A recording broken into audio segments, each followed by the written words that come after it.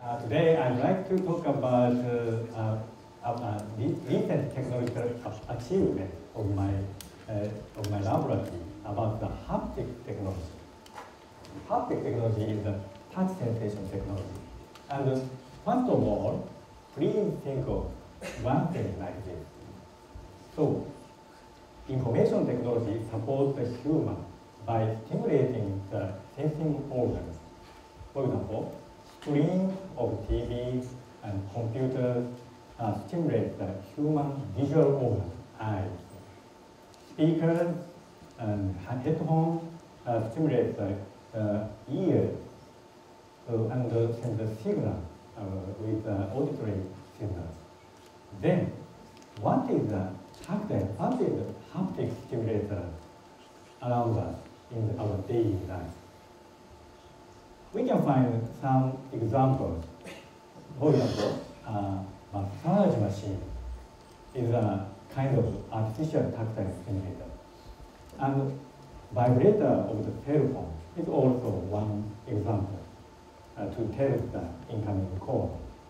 But apparently, the contribution to the human activity is poorer than visual or audio stimulator.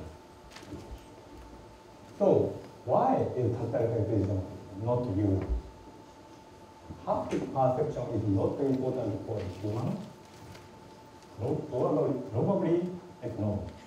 We cannot spend only a single day without using haptic information. The haptic information is very essential information for us to express our will and to do what we want to do. So, probably, I believe the answer is tactile stimulation is technically difficult because skin has a large area covering the whole human body, and haptic stimulation needs mechanical contact with the device because haptic sensation arises when we touch the object. Therefore, this is a very excellent device, but the typical haptic stimulator is bulky like this. It's a full mechanical system. So, then today's topic is it possible to stimulate human skin with a non-contact way or remotely? If it is possible, I believe we can support human activity by stimulating the human skin and through the haptic sensation. Okay. Then recently we found a good tool to stimulate the human skin remotely. That is ultrasound. Ultrasound is only sound whose frequency is higher than the human audible range. But you know, sound is an AC signal, and usually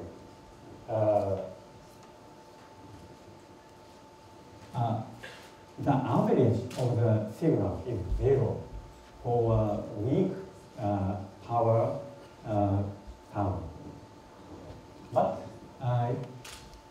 because since the wavelength of the ultrasound is short, we can easily convert the ultrasound into a very small spot, and we can create a very high intensity sound locally. And if the sound density becomes high, the interesting thing happens. So that is the average of the sound is not 0 and has a certain offset, non-zero offset proportional to the sound power. Therefore, the ultrasound wave can push an object intercepting the ultrasound beam. That is called radiation pressure. The radiation pressure, the phenomenon, well known in physics, already well known in physics.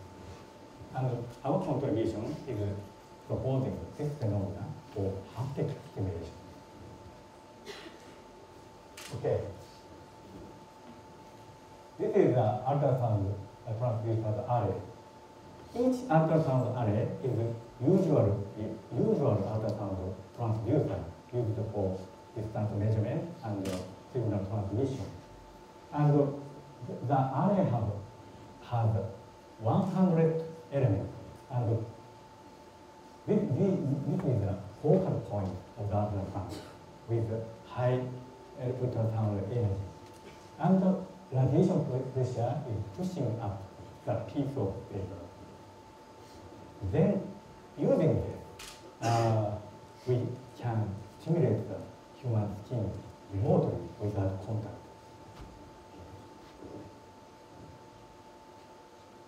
And if we control the phase or timing of each ultrasound transmitter, we can easily control the position of the force, and of course, we can also control the amplitude of the force. And it's even possible that we push the human skin anywhere on skin, where of the man working in the room using the ultrasound array mounted on the ceiling of the room. If the aperture is sufficiently large.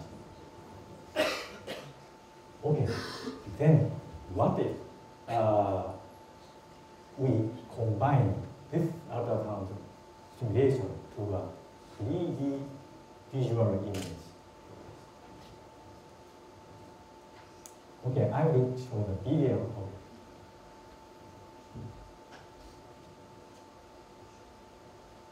Okay, this is a 3D image created by HoloVision. That is the name of the product. That is a US company. And it's not a new thing. You can buy from US company. It's also an important challenge to realize good photography. But okay, this kind of thing is also possible even now. But we cannot change and touch the virtual image. But if we sense the hand location, oh sorry, sorry.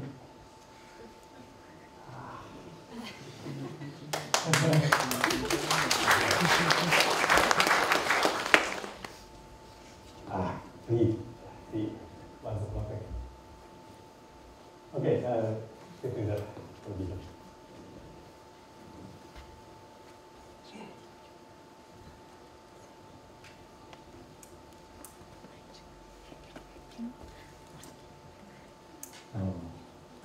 It feels very long. So this is not a holography. It's a floating image using concave mirror. And it is used for digital signage.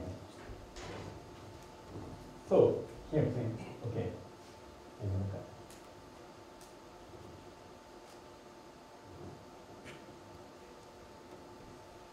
Okay. If this sensor senses the hand location, and computing by computing the image, we can make it interactive. But it's not new.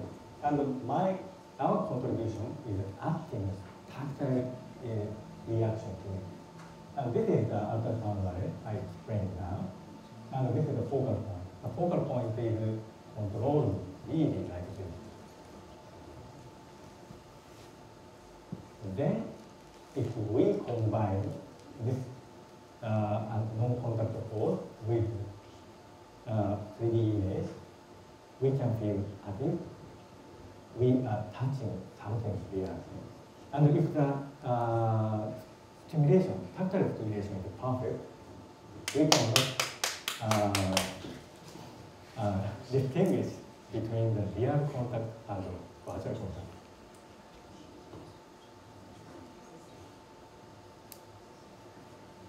And in the application of the technology is replacement of touch panel.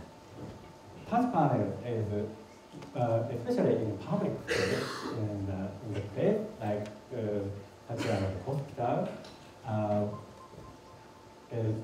touching many people touch the touch panel is not good in a sanitary reason. But if we create a virtual image with tactile reaction, we can realize non-contact touch display, and it will be desired in sanitary reason. But next, let's take this consideration further.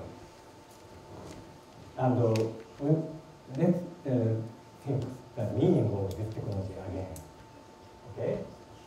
Keyboard, we have computer interface, conventional computer interface like a keyboard. Keyboard has a 3D shape. Okay. But the shape is not programmable. Therefore, recently, we use frequently touch panels. Touch panel is good because it's programmable. The design can be pre-programmable. But the problem is that it lost the 3D shape. So, and sometimes we feel keyboard is better. So, is it possible to make touch interface 3D and programmable? One solution of this would be inventing a mechanism or material that can change its form three-dimensionally. But another easier proposal by us is to combine 3D image and non-contact tactile stimulation. Okay. This is ultrasound computer, and this is the radiation form. Please imagine your hand is there. Please imagine your hand is there. And if we combine this with visual image, we can touch virtually like this. And of course, then if the image is like this, we can create a virtual non-contact virtual interface like this. But now, this is a two-dimensional interface. This is based on the two-dimensional interface. But here we find that we are no longer limited to two-dimensional surface. We can create a free design of three-dimensional. This one, or even think like simple like this. And we can design the three-dimensional interface, programmable 3D interface with 3D. And we can touch even realistic object like this. And we can play with this kind of feature. Okay, my conclusion of this talk is that using the non-contact tactile display, we can design, we have a great, big freedom of design of a 3D interface. Thank you.